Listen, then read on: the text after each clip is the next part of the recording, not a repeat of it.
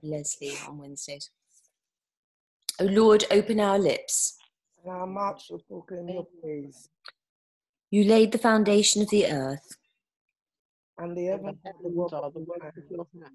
Blessed are you, sovereign God, creator of heaven and earth. To you be praise and glory forever. As your living word, turn from heaven, assume the frailty of flesh. May the light of your love be born in us to fill our hearts with joy as we sing. Blessed be God, Father, Son, and Holy Spirit. Blessed be God forever. The night has passed and the day lies open before us. Let us pray with one heart and mind.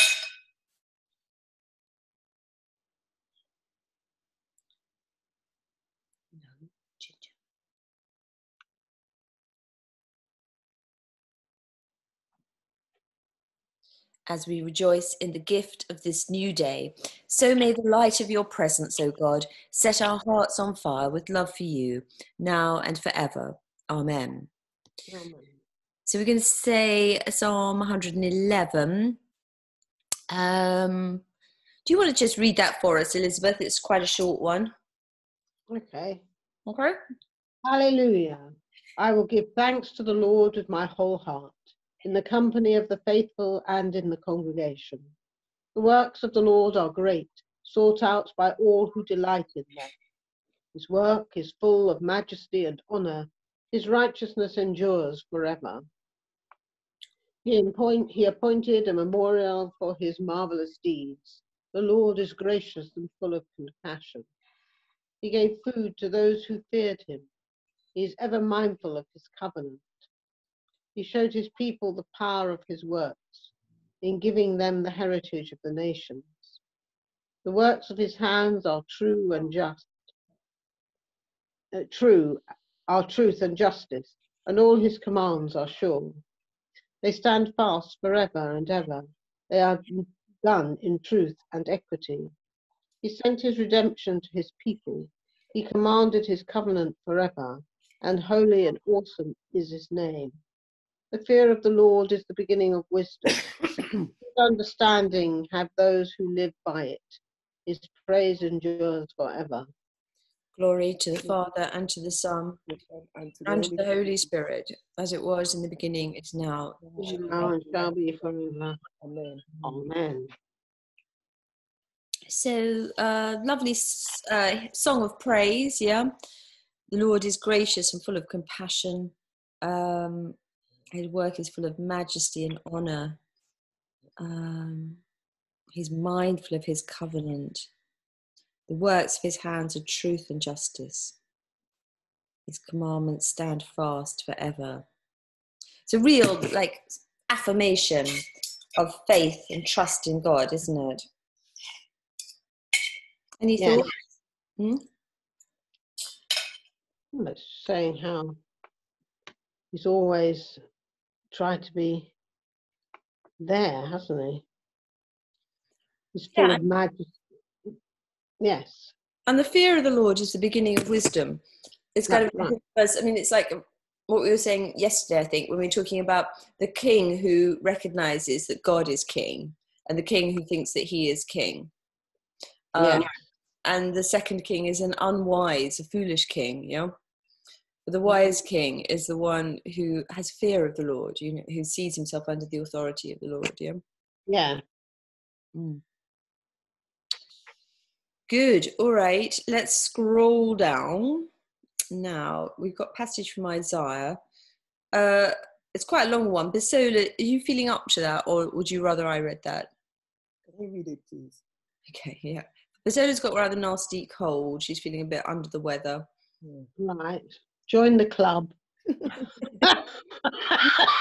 got a cold? You got a cold, Elizabeth? I have, yes. It's on the mend, I'm hoping now. I've just got the remnants, I'm hoping. All right. Of course, you keep worrying it's that funny flu. Of course, yeah. But I can smell, I can taste. Oh, good, good. See, the Lord's hand is not too short to save, nor his ear too dull to hear. Rather, your iniquities have been barriers between you and your God. And your sins have hidden his face from you so that he does not hear. Your hands are defiled with blood and your fingers with iniquity. Your lips have spoken lies. Your tongue mutters wickedness. No one brings suit justly. No one goes to law honestly. They rely on empty pleas. They speak lies, conceiving mischief and begetting iniquity. They hatch adders' eggs and weave the spider's web. Whoever eats their eggs dies, and the crushed egg hatches out a viper. Their webs cannot serve as clothing. They cannot cover themselves with what they make. Their works are works of iniquity, and deeds of violence are in their hands. Their feet run to evil, and they rush to shed innocent blood. Their thoughts are thoughts of iniquity. Desolation and destruction are in their highways. The way of peace they do not know, and there is no justice in their paths. Their roads they have made crooked. No one who walks in them knows peace. Therefore justice is far from us, and righteousness does not reach us. We wait for light, and lo, there is darkness, and for brightness, but we walk in gloom. We grope like the blind along a wall, groping like those who have no eyes. We stumble at noon as in the twilight, among the vigorous as though we were dead. We all growl like bears, like doves we mourn. We wait for justice, but there is none, for salvation, but it is far from us. For our transgressions before you are many, and our sins testify against us. Our transgressions indeed are with us, and we know our iniquities, transgressing and denying the Lord, and turning away from following our God, talking oppression and revolt, conceiving lying words, and uttering them from the heart. Justice is turned back, and righteousness stands at a distance. The truth stumbles in the public square, and uprightness cannot enter. Truth is lacking, and whoever turns from evil is despoiled. There's quite a lot in there. I think at the beginning, it talks very well about how sin gets in between us and God, right? Really, it's like a barrier. It talks about your iniquities have been barriers between you and your God, and your sins have hidden his face from you. I think we can't be in relationship with God if we are, not doing his will.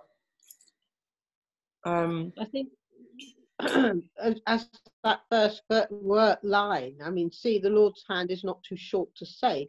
It's usually us who put the barriers up. It's us who put the barriers up, yeah. Indeed, yeah. And this prevents us experiencing justice and salvation, yeah. Yeah. And he goes on to talk about all the things that are wrong in the world at that time, yeah. Sadly seem to be familiar, don't they? Familiar situations we could think of in our world today, yeah. But yeah. Oh, we don't learn, do we? But it talks about walking in darkness, but as Christians we believe that Jesus is the light in that darkness, yeah. That's right. One points forward to a coming of the light, yeah. We can still choose to walk in darkness, but we can also choose to walk in the light by following Jesus, yeah. Yes, that's what we should be doing. Yeah, let's do it. Let's do it. Let's walk in the light. Okay. Even if today Basola feels more like going back to bed. But the Lord is with you as you do so, watching over you. You have to go with the flow when you're feeling unwell. Exactly, that was what my children said. You do, Basola. You've got to kind of just, go with it.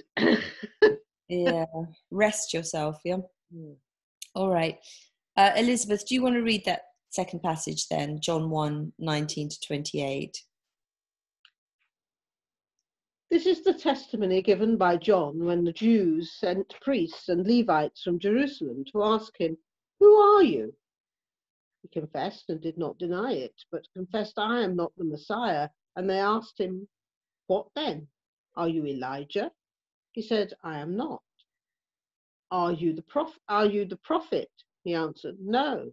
Then they said to him, "Who are you? Let us have an answer for those who sent us. What do you say about yourself?"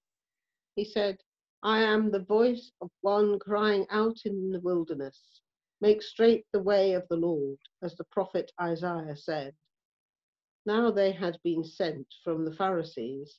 They asked him, "Why then are you baptizing if you are neither the Messiah, nor Elijah, nor the prophet?" John answered them, "I baptize with water. Among you stands one whom you do not know, the one who is coming after me. I am not worthy to untie the thong of his sandal." This took place in Bethany across the Jordan, where John was baptizing. Thank you. It's a great Yeah, I passage. thought he was Elijah. I thought in Micah or somewhere there's one of those prophets before the New Testament. They said that there would be a second Elijah. Oh yes. I think the Jewish people expected Elijah to return before the Messiah. Yeah. To sort of herald the coming of the Messiah. That's why John the Baptist is perceived to be, or at least people ask, is he Elijah come again? So some people are saying, this is Elijah, yeah? Yeah. Or they think he's the Messiah. He had a huge following, probably a much bigger following than Jesus, yeah? So, this is why John, I think, is at pains to make clear that John recognized himself that he was not the Messiah, that he had come to herald the coming of the Messiah. And I think, I think it's a lesson also there in so far as our role as disciples is to point to Jesus, not to ourselves. There's no great, however wise we might be and whatever, and however we might be able to help people ourselves, we're pointing to Jesus, who is the source really of all wisdom and salvation, not us. So and that you see exemplified in John the Baptist, don't you? He's very clear. No, I'm not the Messiah. No, I'm not Elijah. I'm just the voice of one crying in the wilderness, make straight the way of the Lord.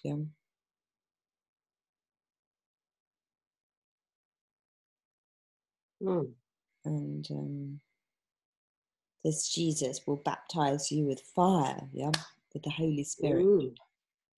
Oh, yeah. I do love John's Gospel, don't you? It's beautiful, powerful. All right, let's do our responsory then. The word of life, which was from the beginning. We proclaim to you. The darkness is passing away, and the true light is already shining. The word of life, which was from the beginning. That which we heard, which we saw with our eyes, and touched with our hands. We proclaim to you.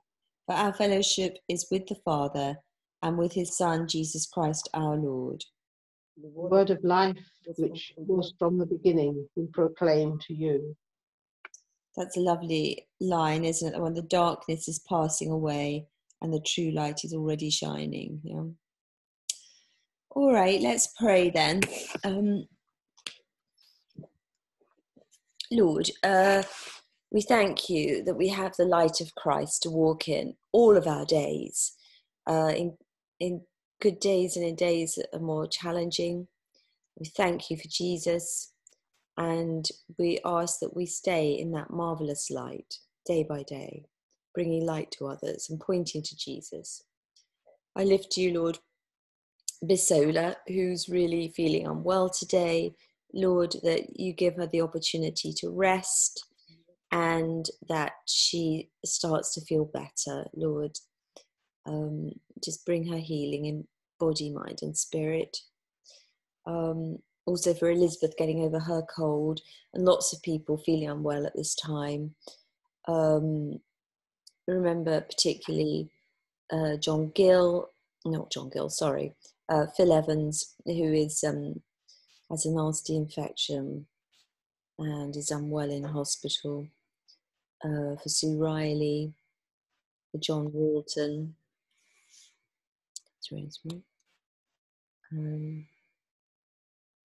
and for all those who are still on their own and feeling a bit cut off and isolated.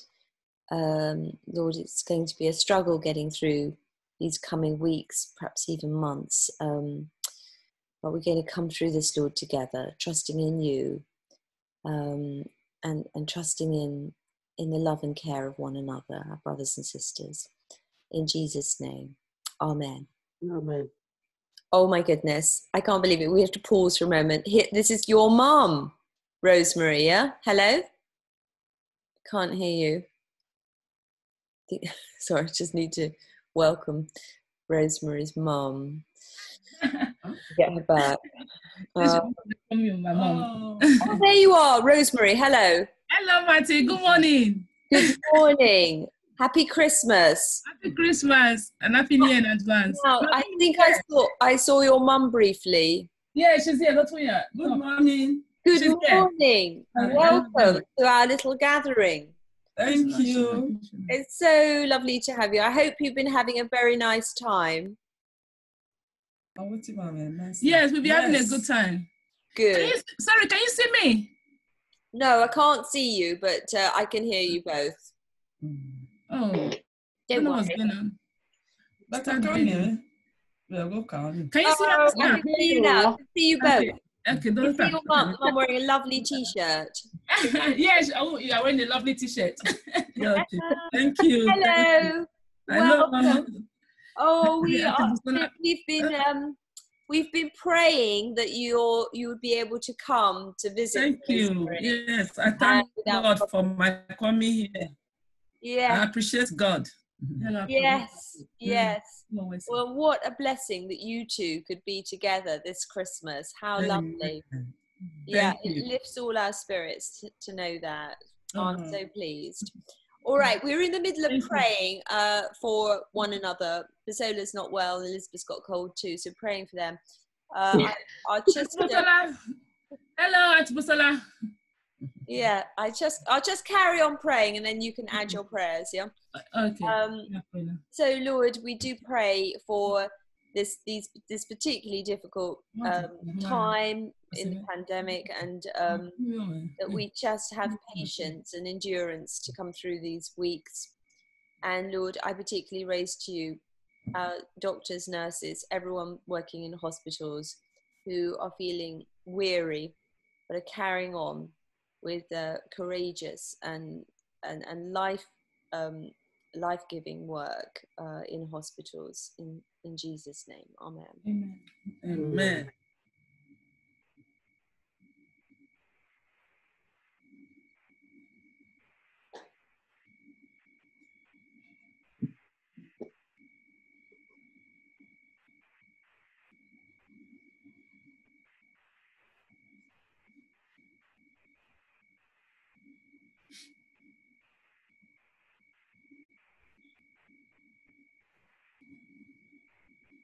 We thank you, Lord, for another beautiful day, cold though it be and frosty.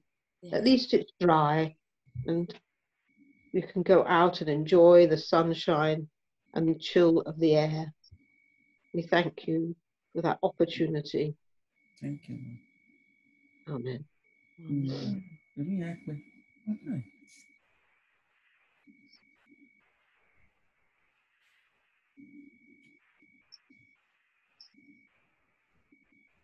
I thank you, Lord, for giving my mother a safe journey to England. And I thank you, Lord, for people that traveled as well to see loved ones during this festive period, that may you guide and protect them in the name Amen. of Jesus. Amen.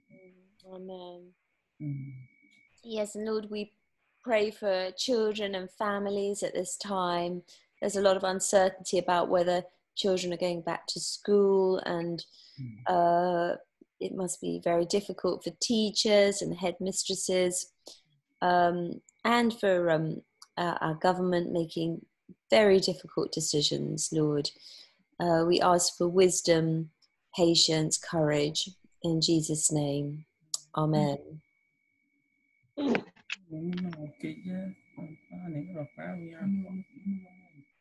I just thank you, Lord, also for our lovely pets. Looking at Elizabeth's lovely cat there. What's your cat's name? Molly. Molly. We thank you for Molly, Ginger. Lots of pets have kept people company during this difficult time. Thank you for all your creatures. We hope and pray that this experience over the last year will have helped us all to think more about our environment and the creatures we share our planet with, and take greater care of them. In Jesus' name, amen.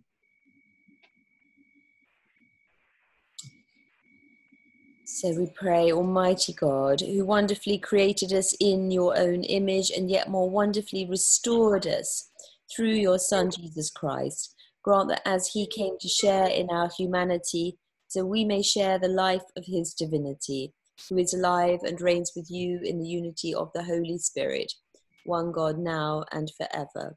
Amen. Amen. Amen. So, using the traditional version of the Lord's Prayer, rejoicing in the presence of God here among us, let us pray with confidence as our Saviour has taught us.